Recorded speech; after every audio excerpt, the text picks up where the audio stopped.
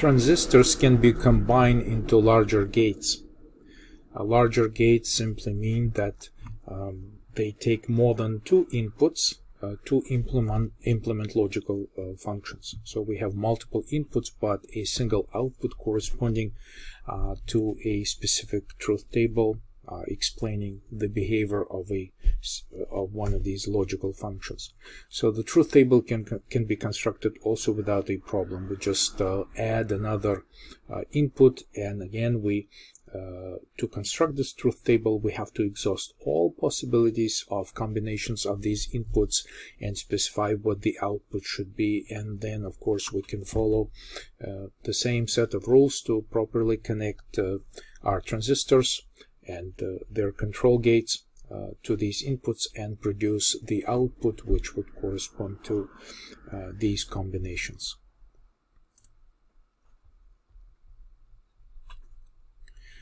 Our next topic is to specify or define combinational logic circuits. Combinational logic circuits cannot store any information. This is an interesting observation. If we go back to the examples of our gates, the idea behind them is that when we have these three inputs, a combination of three inputs, we get an instant result on the output. There's no any kind of delay. There's no information is stored inside this closed circuit. What happens is just like as soon as we supply a certain combination of inputs, we get a certain result, and we can surely expect it to be very specific based on this logic. And that's the idea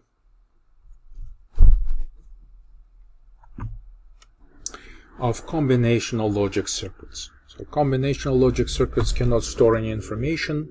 They're purely decision elements, so they get instant answer to any corresponding combination of inputs. We will see later on that other structures based on transistors and gates can store information. So we will study the decision elements first, which are combinational logic circuits. And like I said, decision elements depend just on the supply of specific input values. An example of combinational logic circuit is a multiplexer, and this is a two-level multiplexer because it takes two data input signals and one address input signal, and based on 0 or 1 input at the address, it will make a selection whether it should be a 0 signal that passes through, or it should be a x1 in this diagram signal that passes through. So this will be if the address is using signal 1. So essentially it makes a selection. It's a selector device that makes a selection of an input, and this is a two-level multiplexer, which indicates that there are two inputs. If we had more inputs, we would have to have more address signals to specify which exact input to select. So this is an example of actual gates constructed, put together, that implement the multiplexer. So we have an S signal, which is a selector signal, and if you follow the logic of these gates, you will realize that when a selector signal is set to 0, the selected signal will be signal A, and when S is set equal to 1, then the input B will be selected to be our output.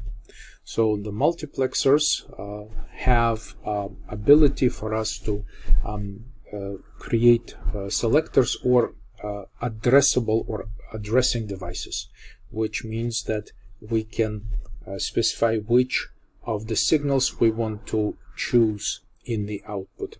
And this is in a common digital circuitry symbol for a multiplexer. A 4-input multiplexer specifies that we have 4 inputs, and we can supply 2 selector signals to choose one of them. And you can see that this type of circuitry with 4 AND gates and 1 multiple input OR gate implements this type of circuit. Notice that each one of these inputs is connected to an AND gate, and the selector signals also supply to all of the AND gate. I'll try to magnify this to demonstrate that, for example, when our input signal is set to 0, for instance, and the selector signals are also both set to a 0, this makes a selection of this specific AND gate to allow the input signal to pass through. Why? Because we have 2 inverter bubbles over here before we connect the selectors to the gate. And this means that if A is 0, and we have this selection right here, 0, 0, of course this the output of this will be 0, because the AND gate right here, this is a set of AND gates that we're using here, will be not letting anything through unless all 3 of them are set to 1. But if this input changes to 1 and this remains 0, 0, then the signals here will be 1. Bubbles will invert zeros to make them 1 and 1. And in this case, of course, we're going to get an output. An OR gate, of course, will let the signal through. So this will be set to 1. So here we're selecting this input A, because we specify this address right here. In case if we change the address, and for the sake of demonstration I'll change it to 1, 1. In this case you see that this gate does not have any inversion bubbles, so it will be simply using signals 1 and 1, because that's our selection right now. And as soon as D, this is the D input, becomes 1, we will be letting it through, and this will be 1. So we're making selection of this input D by specifying its address, and B and C would be selected. Let's just iterate through all of them. Essentially, we can indicate that when selection is 0, 0, we're selecting A. When selection is 0, 1, we'll be selecting B, and then 1, 0, and 1, 1. These are the selections that correspond to these inputs, and this 4-input multiplexer will be able to implement this kind of device. In a digital circuitry, when we use symbols for multiplexers, it's very typical to use a short cross-wired symbol and indicate how many wires are in this bus of wires.